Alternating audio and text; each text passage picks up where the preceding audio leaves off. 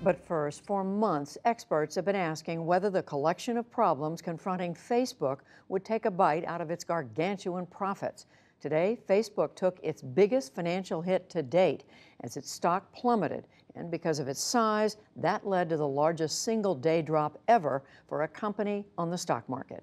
Jeffrey Brown looks at what's behind the drop and the bigger questions Facebook is facing beyond this one-day plunge. The company's stock dropped by about 19% today, wiping out, for now anyway, nearly $120 billion in value. The reaction from investors followed a quarterly report late yesterday, and it came despite the fact Facebook announced an increase in revenue of more than $13 billion last quarter. In a call with investors yesterday, CEO and founder Mark Zuckerberg announced profits won't be as high going forward because the company is making moves to shore up privacy and filter out misinformation and hate speech. Here's how he put it. Looking ahead, we will continue to invest heavily in security and privacy because we have a responsibility to keep people safe. But as I've said on past calls, we're investing so much in security that it will significantly impact our profitability. We're starting to see that this quarter. For the record, we should say the NewsHour works with Facebook on some projects.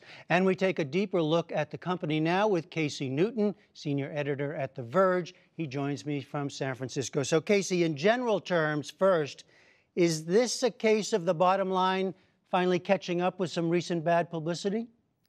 Well, I do think that's true in at least two ways. One is the company is adding new users at a much slower rate than it has in many, many years. And two, it had to hire 20,000 new people to moderate the platform after a few of those rounds of bad press, and that's starting to eat into their profitability. Okay, so let's parse some of that. So the first issue is just whether this phenomenal growth of the company, just in terms of users, will continue or can continue. That's right. There are only so many people on the planet. I've seen estimates that there are about 3 billion people who have the internet access necessary to use Facebook. And depending on how you count, Facebook says it has 2.2 billion monthly users. So Facebook is starting to hit kind of the ceiling on the total number of people that they might ever reach. But, as a result of some of these scandals that have unfolded over the past couple of years, I do think they're increasingly having trouble finding new users, particularly in places like North America, where they've remained flat at 185 million people for the past 2 quarters. But this is, you're talking about how many people on the planet. This is the kind of stratospheric numbers we're talking about for a company like Facebook. It's true. There's never been a company quite like it. So now let's go to some of these other issues, like the content issues, because one of the big controversies recently have been over how information is used, right, the privacy issue, and what content will appear on Facebook. Yeah, that's right. I would sort of trace Facebook's big problems back to the 2016 election, where in the aftermath, we saw there had been a lot of Russian interference on the platform. And that unearthed a lot of things that we've sort of been able to explore over the past couple of years. One of them has been, state-level actors trying to interfere with what you see on Facebook. There's also been hate speech on the platform that, in many cases, authorities have linked to real-world violence that's happened in countries around the world.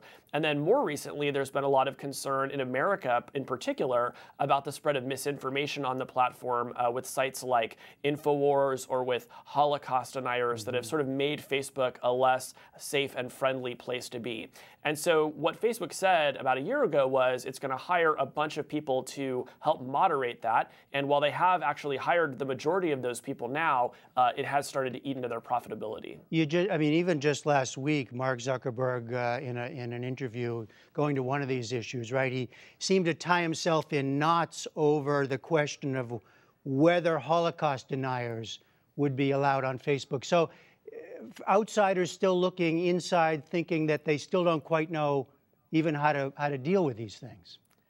Yeah, well, Facebook sort of says two things simultaneously. One is it wants to actively fight against the spread of misinformation. It wants to get rid of fake news. It wants you to be able to trust what you see when you visit Facebook.